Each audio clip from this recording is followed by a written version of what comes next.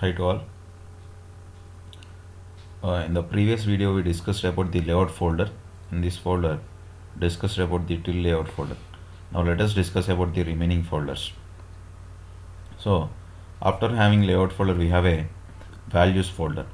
If you open the values folder we are going to get two files. One is strings.xml, other one is styles.xml. So in this values folder we are going to maintain the values. Those values you can use across the application.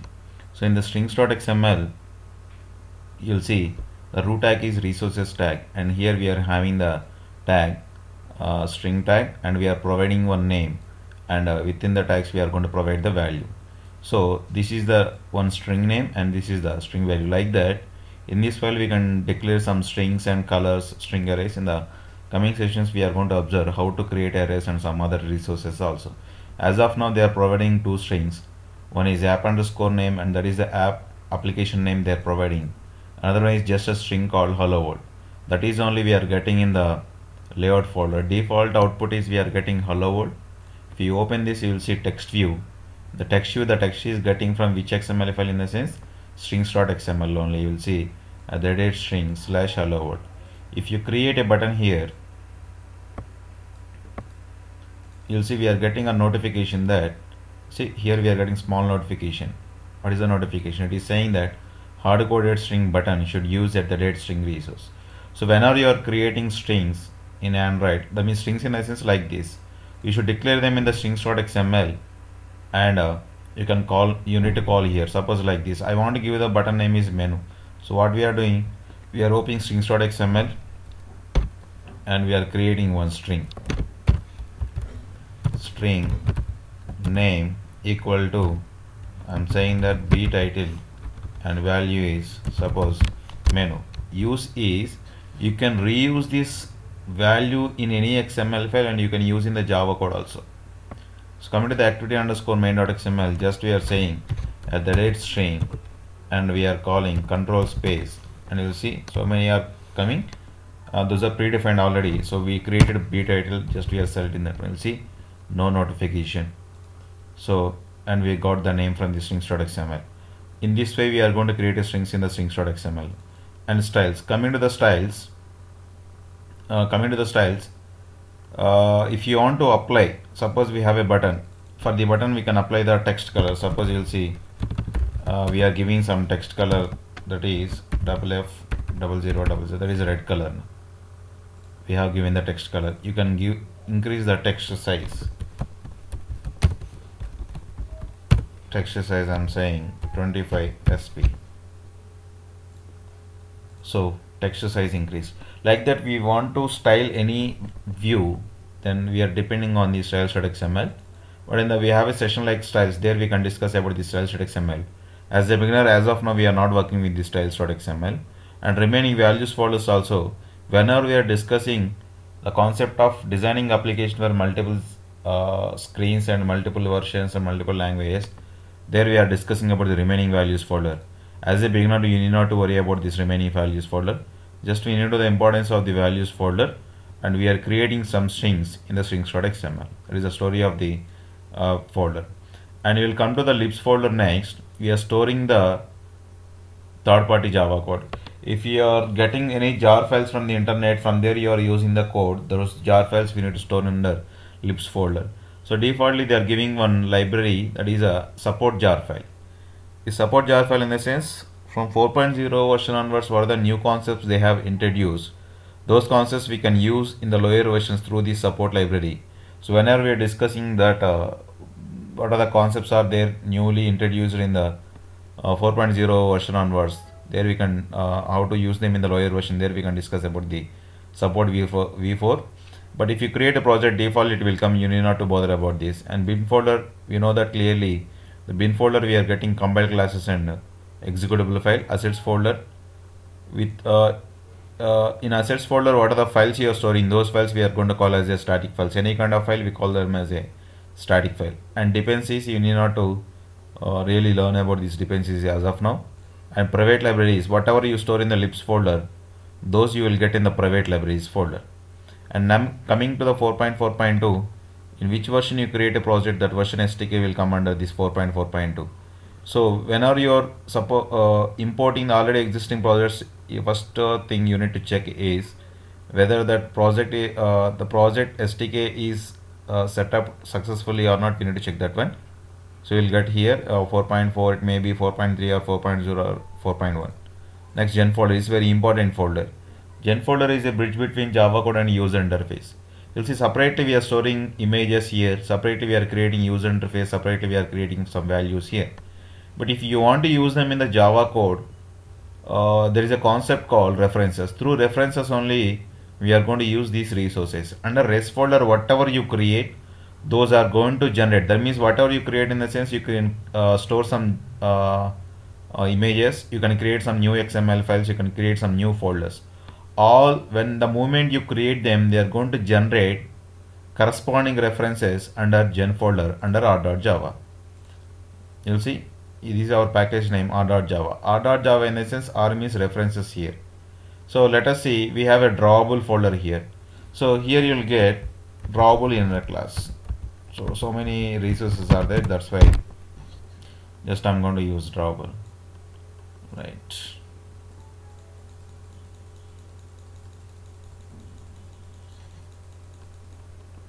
Think a class drawable. You'll see class drawable. So we have a drawable folder, so it's going to maintain first superclass is a R class, and in that we have a it's not a superclass, it's outer class. Outer class is a R class. Inside, for the drawable concept, it's going to maintain the inner class called drawable class. And if you observe, this is a static and final, so that you need not to create object for the inner classes, just you can call them with the outer class. Outer class is R dot drawable dot, and you can call the image. These all the references only. These are all our predefined references. In this package only, in the SDK only, these images were stored, so it's going to generate the references. So we know that we have a file IC launcher. You will see IC launcher, it's generating one reference. Like that, if you store any image under drawable folder, immediately it's going to generate a reference here. So if you want to use them in the Java code, suppose we want to use this IC launcher in the Java code, how to use them? Simple. R dot, and the inner class is drawable, r dot drawable dot image name, like r dot drawable dot IC launcher. Like that, IDs, whenever we create a button, suppose here we have created a button. Button ID is what now? Button underscore, suppose we know that we need to give unique ID, button underscore menu.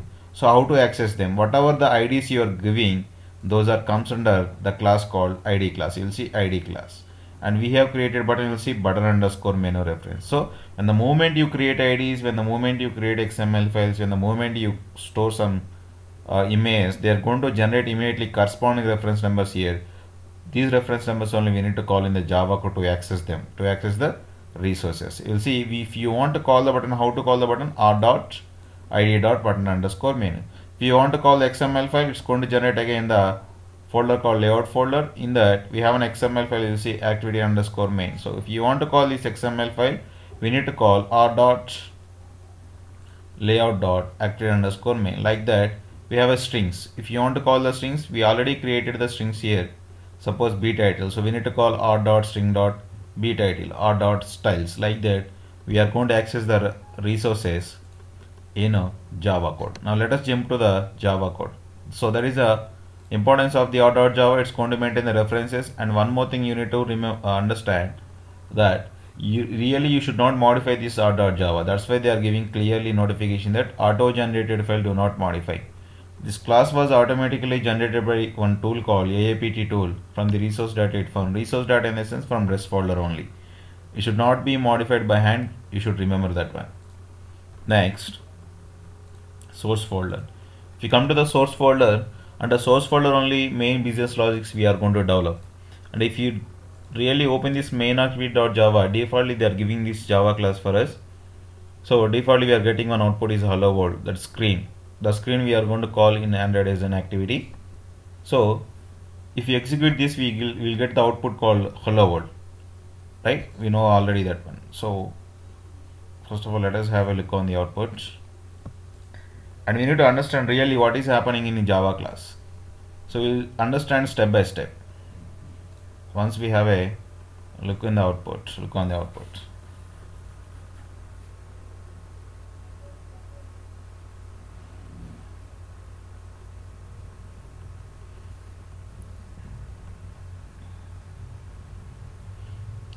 And here you'll see we got an output hello world and we created one button in the layout. So the concept is, first we need to create this layout under layout folder. We know already that one.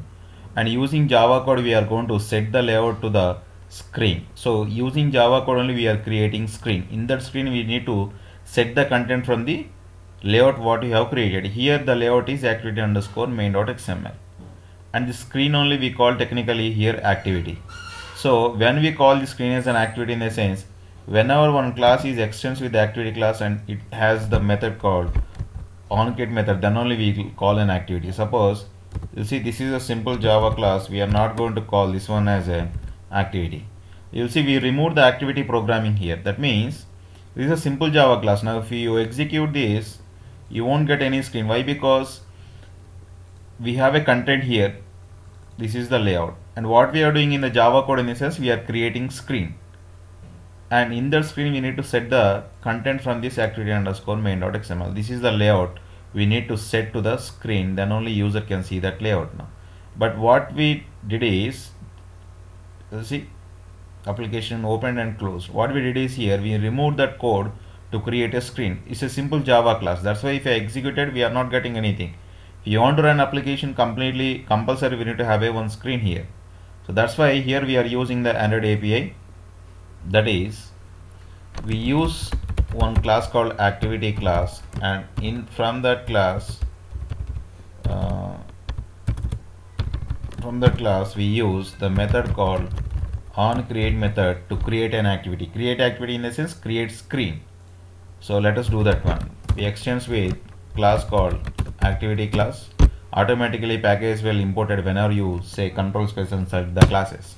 And we need to override the method onCreate method. So onCreate method only will create an activity. So in onCreate method we will get one parameter called bundle. Bundle is a class in Android to store any kind of data temporarily. So temporarily we can store the data in the bundle class, and we can retrieve the data from the bundle class. So this onCreate method is going to create an activity completely. So when the moment you say any Java class extends with an activity class, and if you override the method onCreate method, then Android is going to treat this Java class as an activity, or otherwise simple Java classes are not treated as an activities in Android. You need to remember that one.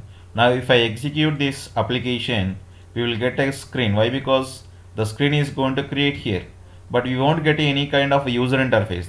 That means we need to set the layout to the screen, but we are not doing that one. Why? Because just we override the onCreate method. onCreate method just it will create a screen. That's it. That's why if you see that output, just we are getting screen, but we are not having any kind of hello world or button something here. Why? Because we are not setting the layout to the screen. So we need to set the layout to the screen. That means we need to inflate the layout from the layout folder in this onCreate method. Then onCreate method is going to set the activity content with the layout what we are inflating. For that purpose only they are providing a method called set content u. We know that clearly we need to call the reference of the XML file. How we need to call r dot layout dot activity underscore main. The reference we are going to call. That's why they are giving clearly Intel layout resource ID r dot layout dot and activity underscore main. Save it. Now this is the way to create an activity. To create an activity, understanding the default activity what they are providing for us, that activity is a main activity. And now if you see that output, you will get that hello world output.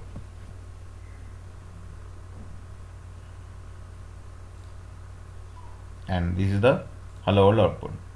So next we need to understand finally Android manifest.xml file. This is very important, and in the manifest file only we have a entire application information and security permissions. Let us open that one, right? And if you see, the root tag is manifest tag, and we know about this line, and here it is mentioning the application package name. Our application package name is com.rom.demo, and here we are storing the version code and version number. In the sense, default it will give you the version code and version number is 1 and 1.0. So in the Play Store every application is having the version. So default version is 1 and 1.0. Whenever you release the updated versions, we need to change these version numbers. That is the latest version of the application. And use is SDK. Whenever we are creating application, we are selecting minimum SDK version and target SDK version. There is a lower version, higher version compatibility. Again, you can change them here under uses SDK tag. This application tag is going to mention some more application information there. What is the application launcher icon and what is the application label, some more options. Is the allow backup property. So our application has given the permission to take the backup from our application and icon. And if you see the launcher, here every application is having the logo.